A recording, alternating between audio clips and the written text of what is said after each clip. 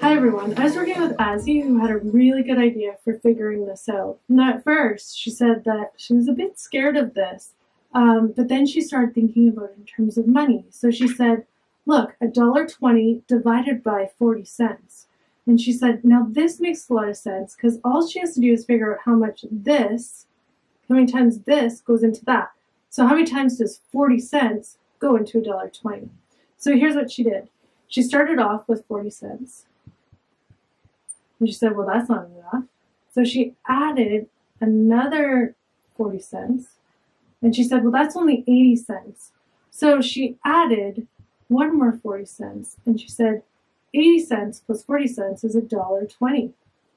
She said, well, there we go. So it's 1, 2, 3. So 40 cents goes into $1.20 3 times. Great job, Azzy. Hey everyone, I was working with a student named Lakeisha this week on solving 1.2 divided by 0.4. And the first thing that she said to me was that she likes to think about this as a fraction. So she wrote it like this. And then she said to me, if you actually multiply each of these by 10, you can get rid of the decimal places. So this actually says 12 divided by 4 because when you multiply by 10, you just move the decimal place over once. Then she said, that's really easy, it's 3.